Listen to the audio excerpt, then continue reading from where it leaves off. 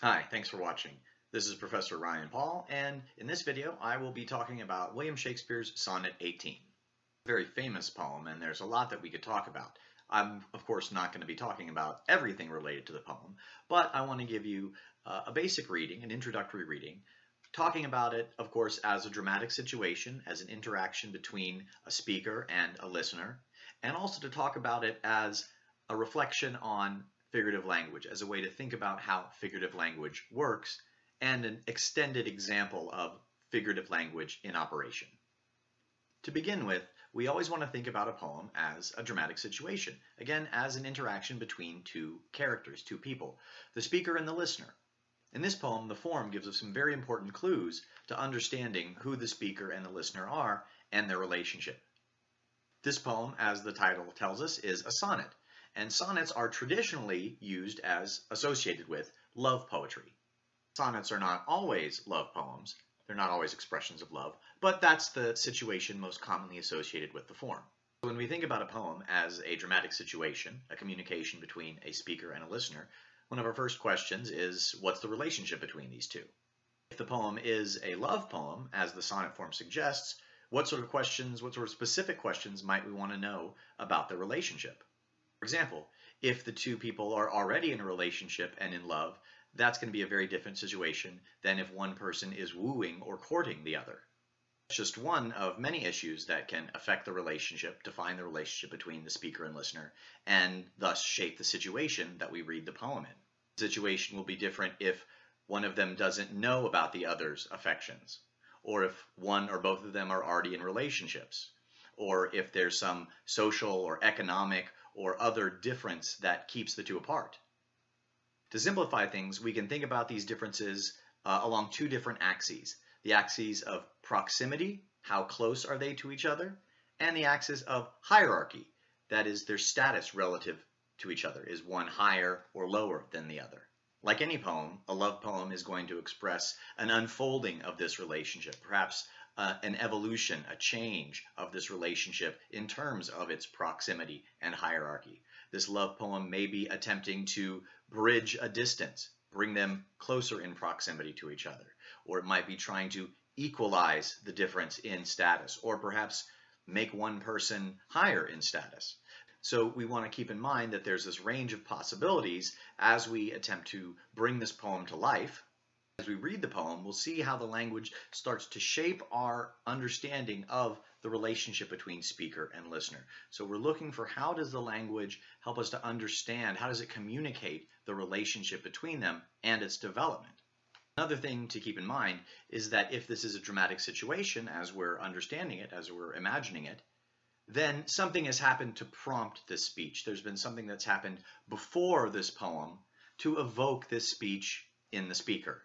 In this poem, the first line gives us a very important hint that signals, I think, both what's happened just prior to the moment of speaking that has prompted this speech, and also what the relationship, the nature of the relationship between the speaker and the listener is.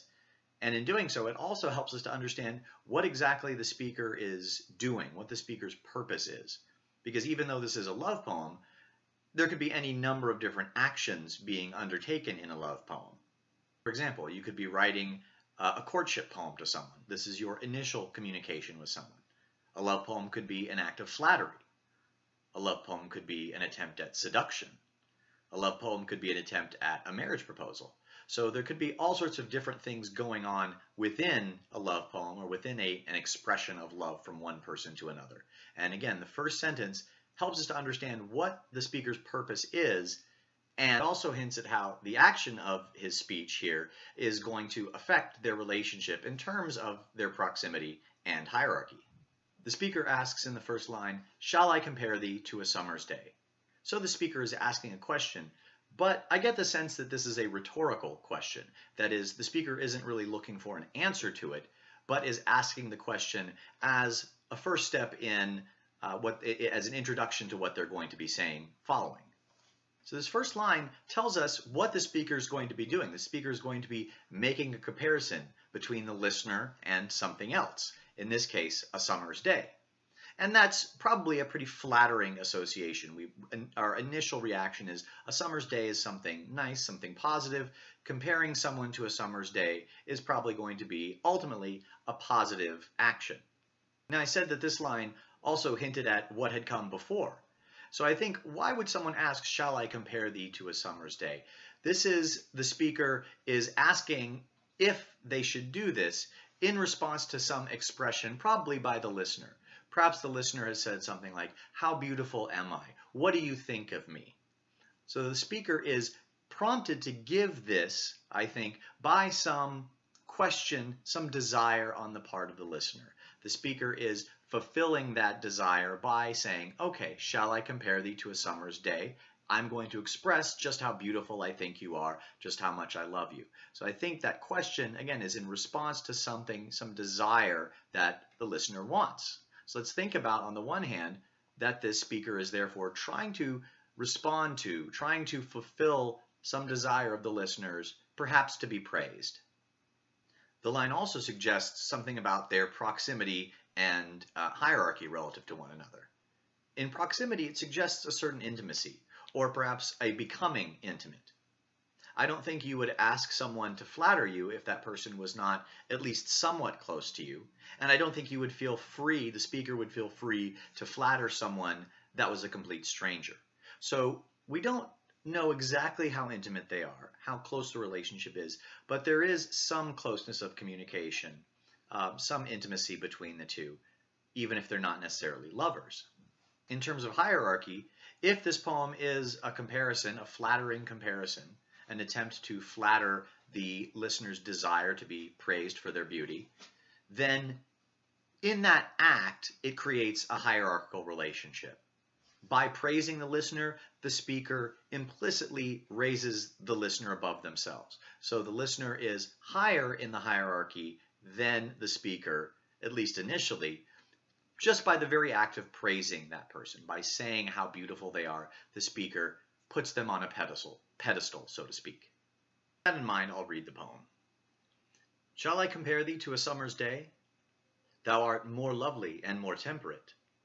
Rough winds do shake the darling buds of May, and summer's lease hath all too short a date. Sometime too hot the eye of heaven shines, and often is his gold complexion dimmed, and every fair from fair sometime declines, by chance or nature's changing course untrimmed. But thy eternal summer shall not fade, nor lose possession of that fair thou owest, nor shall death brag thou wanderest in his shade, when in eternal lines to time thou growest. So long as men can breathe, or eyes can see, so long lives this, and this gives life to thee. What have we said about the poem? That it's an act of flattery, and it flatters through this comparison. Comparison of the listener to a summer's day. I want to focus on this poem as an act of comparing things, because not only is that central to what the speaker is doing, but it also, I think, helps us to understand figurative language. Essentially, what figurative language is, as I've said, is comparing things, is talking about one thing in terms of another in order to explain it. So in this poem, the speaker is talking about the beauty of the listener in terms of a summer's day, comparing the listener to a summer's day in order to say just how beautiful and wonderful and lovely and how much the speaker loves this listener. The speaker is taking the language used to talk about one thing, the weather, to talk about something else, the beauty of their listener. So essentially, the poem is one long metaphor, one developing metaphor, or what's called a conceit, that is, an extended metaphor. And how does the metaphor develop? How does it work? Well, in the second line, the very second line of the poem, the speaker answers the question that they raised in the first. Shall I compare thee to a summer's day? Thou art more lovely and more temperate. That's the simple answer to the question. In terms of how beautiful is this listener? Well, they're more lovely and more temperate, that is, mild and balanced, than even a summer's day. So it's a very flattering comparison. And in a sense, it could end right there. That's the end of, that's enough to give a sense that the speaker thinks that this listener is wonderful. The speaker goes on in the next 6 lines or so to enumerate all the ways in which the speaker outstrips, outshines a summer's day, all the ways in which the speaker is better and a summer's day is inferior. Let's look at the various negative attributes the speaker gives to summer and to a summer's day in order to show that it is inferior than the speaker, or excuse me, than the listener. It says, rough winds do shake the darling buds of May. So we have the rough winds and the darling buds of May. So what are the darling buds of May? What is budding in May? Probably flowers, the flowers that are just in bloom from spring, and they're darling. So that gives them a sense of being infantile, childlike, beautiful, delicate, and they're being shaken by these rough winds. So there's a certain harshness even to a beautiful summer's day. It can be harsh.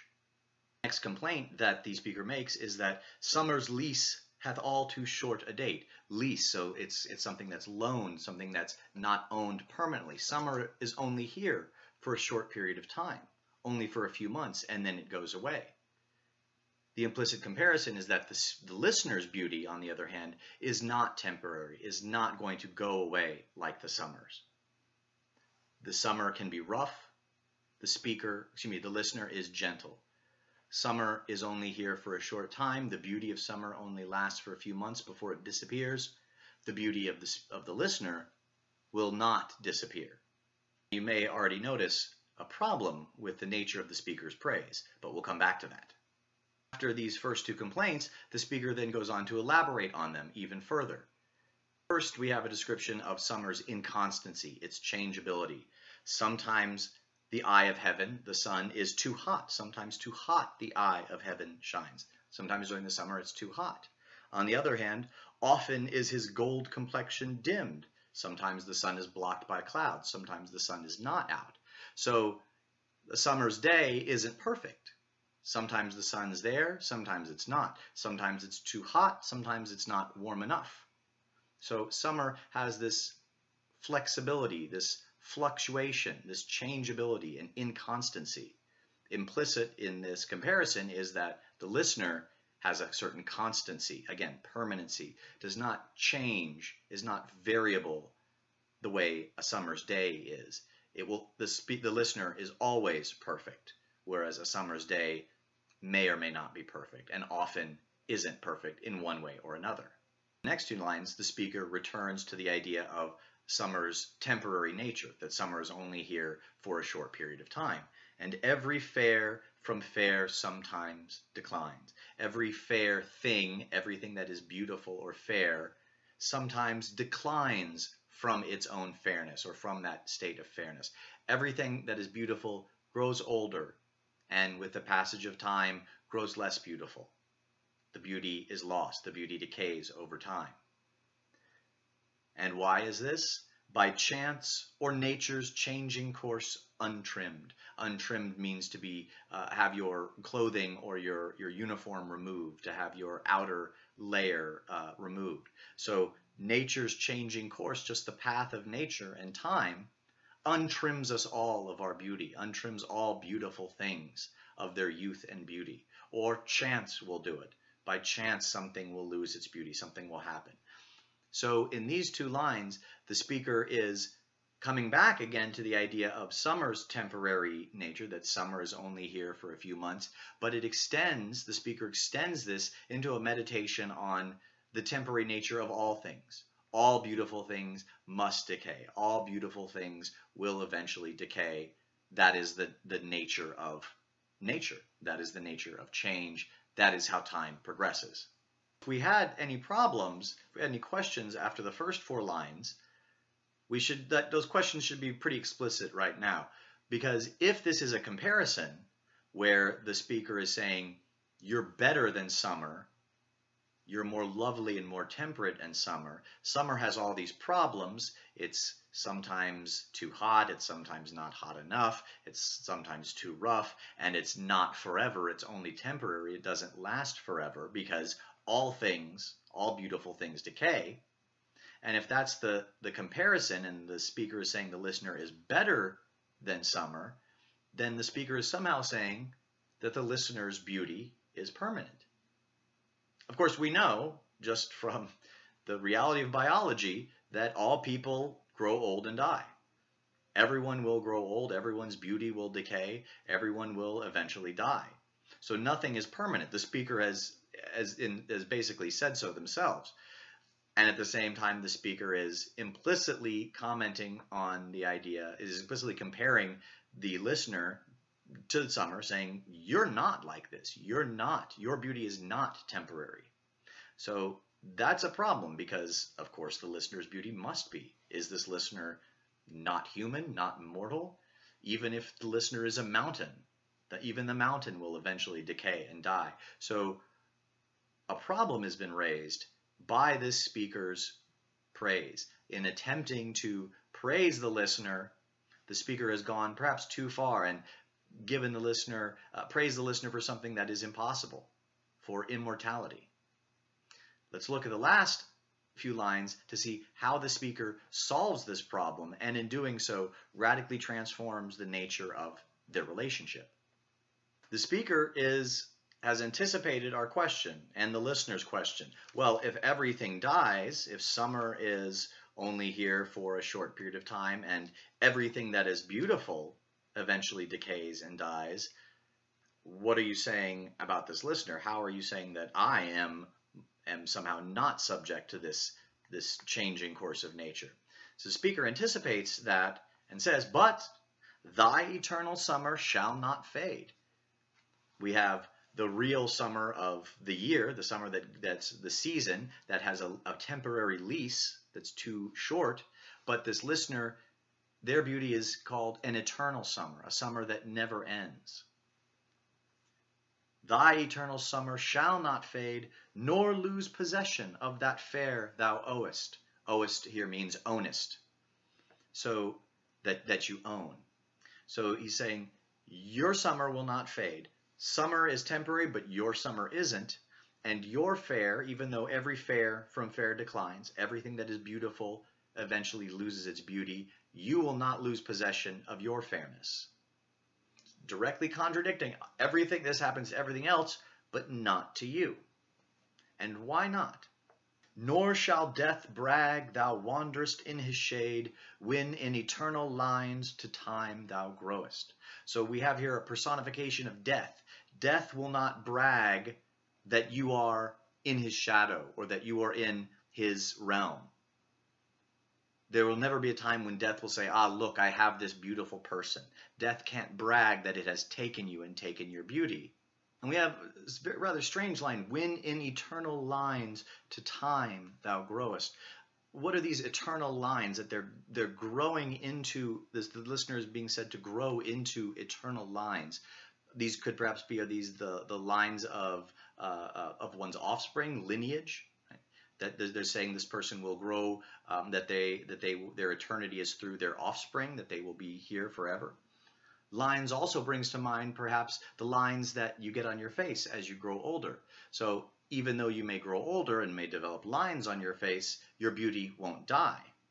There are a couple of possible meanings for lines, but it's a little unclear. Let's look at the final couplet, because that, I think, will both help us to understand a little bit more what lines is, and also give us this answer to the question, how is it that this listener is immortal? How is it that the listener's beauty will last forever when summer's doesn't, when nothing else's beauty does?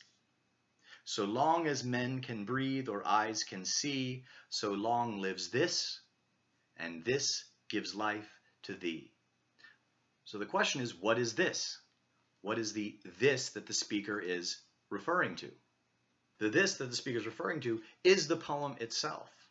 As long as there are men around who can read, as long as there are people living who can read and see this poem, they'll read these lines, and the lines give a certain life to you. The lines, because they describe how beautiful you are, because they describe the eternity of your beauty, that your beauty outstrips the natural beauty of a summer's day, outstrips the beauty of the sun.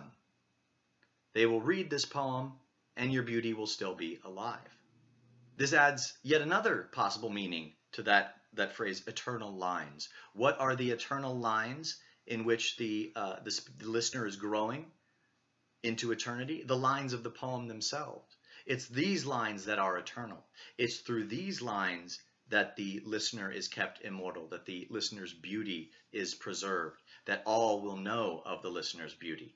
It's the lines that are eternal then, and by describing the listener, the lines give that immortality, give that eternity to the listener and the listener's beauty. So let's stop to ask, what happened to the relationship between the speaker and listener? As I said before, when you're complimenting someone, praising someone, you're implicitly putting them on a pedestal, raising them to a higher status. And so at first, we get that sense that the speaker is saying, look how wonderful you are, you're so perfect. And the level of praise is almost excessive, almost hyperbolic, right? You are even more beautiful than a summer's day, even more glorious than the sun, and your beauty will last forever, will be eternal, even though summer and all other beautiful things are only temporary. This is clearly effusive praise, excessive, as I said, almost praise. So the speaker is really putting this listener, almost deifying the listener. But at the end of the poem, when the speaker switches to start talking about exactly how it is that that the listener's beauty will be preserved, that their immortality will be preserved, suddenly the relationship switches and the speaker becomes the empowered one. It's the speaker that has the power to record the listener's beauty. It's the speaker that has the power to make the listener immortal. Let's think about how, as a love poem, just how inventive and strange and creative this poem is. How, as an expression of love, it's rather unusual. On the one hand, we have the speaker flattering the listener, saying how beautiful the listener is. But on the other hand, the speaker making clear that it's their poetic ability that makes the listener's beauty immortal.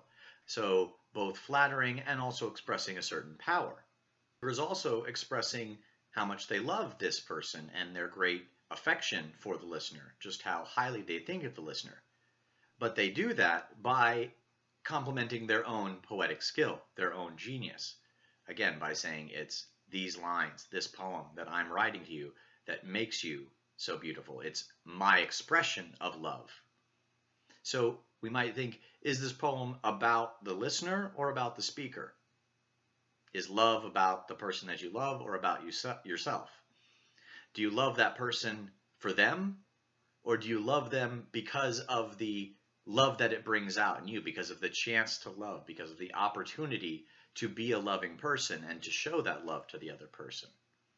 And is that person truly as wonderful and beautiful as you think they are, or is it your own making? Is their beauty, is their wonderfulness of your own making? Are you of your own projection, in a sense?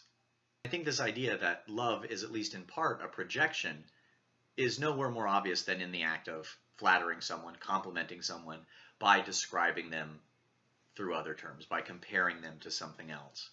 Because essentially what you're doing then is expressing your fantasy, expressing the imaginary terms through which you understand and love and desire that person.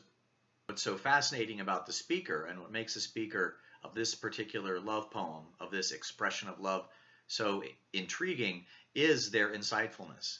The fact that this person expresses to the listener their projection, expresses their fantasy of the listener as an eternal summer, a beautiful being that will never die, and at the same time acknowledges that it is a fantasy of their own construction, their own act of making a metaphor, their own act of figuring this person in a poem as a summer's day. So it's their own fantasy that in some sense the speaker is expressing his love for, or her love for. So to conclude, even though this is perhaps the most overquoted, overcited, overused love poem in history, I think it really rises above the level of cliche in the way that it deconstructs love itself. It seems to be a straightforward compliment, a straightforward expression of praise for one person to another, but when we look closely, we see that it raises all sorts of problems about really some essential paradoxes in the love relationship. That love is always at least bound up with your own fantasies, your own projections and desires as much as it is about the other person themselves. and that there's always a little bit of a contest, a power struggle in any love relationship. That makes it a great poem, I think, because all great poems, they take the conventional, they take the familiar, a situation that we all can imagine, expressing love to someone else, complimenting someone else, using a comparison as a form of flattery, and it makes it unfamiliar, shows us in our own reality, in our own experience, something that we weren't aware of before. And it makes us more aware, more alive, and more able, I think, to reflect on ourselves and the nature of our relations with other people and what really we want in a loved relationship and what love really means to us. Before I get off on a tangent philosophizing about love, I'll end this video presentation there. If you have any questions, you know how to get in touch with me. Otherwise, I hope you have a great day, and I will see you in the next video. Take care.